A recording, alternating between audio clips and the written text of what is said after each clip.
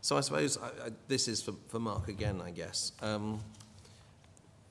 Publishing, we've seen, has gone very global, even within an individual society. And societies, of course, have global reach as far as their authors and researchers are concerned. But I generally see societies as being much more regional and not global. So should we even be looking at wider mergers or collaborations across the whole globe? I think in our sector, the vast majority, surprisingly perhaps, of member organisations of learning societies are pretty global in their publishing. I mean, they will have perhaps 90% of the authors they're publishing from outside the UK. They will promote their products at international venues. So I think they have an international view. Of course, a lot of them are not self-publishing. They're publishing with major international publishers, some of whom I notice here today, who will be promoting their products globally. So I think there is a sort of global element to it. In terms of collaboration across outside in Europe and beyond, the UK is quite unique. I mean, the US has some very big single subject societies like physiology, biochemistry and so on, but there are not that many in other parts of the world. And in Europe, the number of subject-specific societies is quite small, and they are generally very small in number. I mean, our equivalent in Germany has 2 members of staff. A lot of them don't have members of staff. They're very small. So I think it's a very different ball game, actually. Good, got a question there. Bernie Rickinson, IOM3. To follow up that point, we've been successful actually in doing 7 mergers in the last sort of 12 years within the sort of engineering technology community.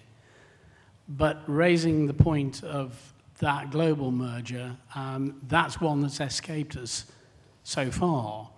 I think if professional societies really have a window of opportunity to develop a real global membership, it's now.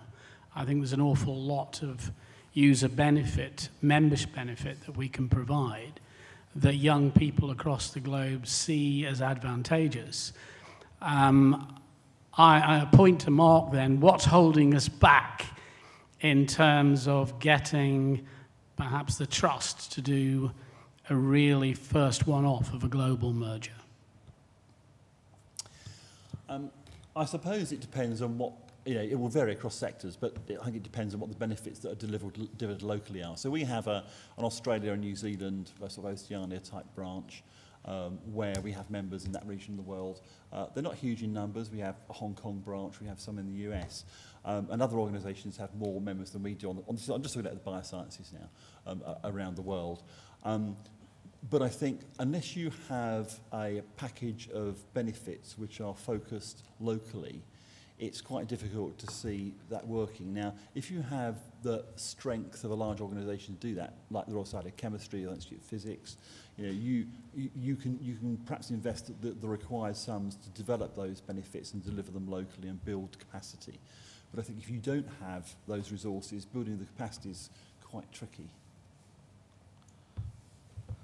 And I daren't even ask Helena what the tax implications of doing such a move would be, but I don't know if there's any comment at all on... Just for that. Just VAT becomes an even bigger nightmare. Structures are always important, understanding where we've seen organisations go wrong internationally is where they didn't understand the local laws of what they can do as a branch, what they have to have a company done, set up. So that's the only caveat there, is know the structures. Okay, another question. You got the microphone? Yeah, lovely. I've got the microphone. I'm Sally Hardy. I'm Chief Exec of the Regional Studies Association. I wanted to make a more general point. Is now a good time for me to make it? Please do. Yes. Fine. Can I? I'd like to thank the organisers for this conference. I've enjoyed it. I think whoever came up with the title for it was a genius. I really love Society Street. I blush easy. I think it brings to the mind this whole notion of neighbourhoods, meeting your neighbours, chance encounters on the street, and a sense of community.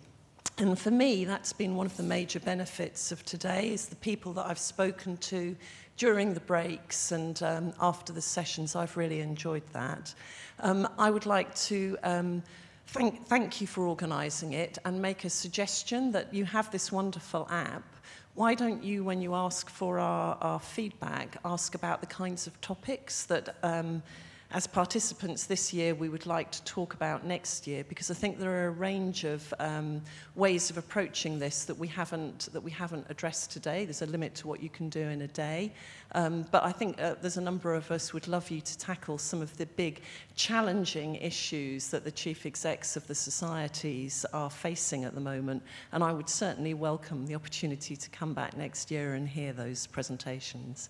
Thank you. Yeah, by all means, please do. I think I said right at the start, I'm not sure you're here right at the start. Any suggestions, any feedback, email me, email the organisers. We'll pick up. We absolutely know we want to make this a better conference, improve this conference for next year. There will be a next year. And absolutely, it's got to be shaped by you. But do you want to comment as well, Lisa? Oh, is your mic on?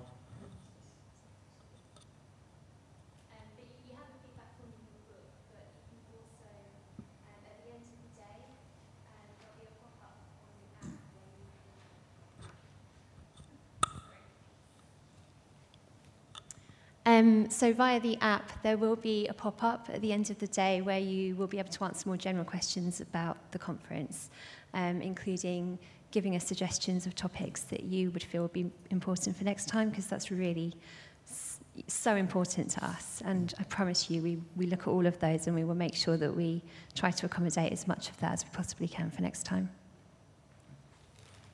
Okay, well, thank you very much. I'm just going to say thank you to the panel once again for now. Thank you very much.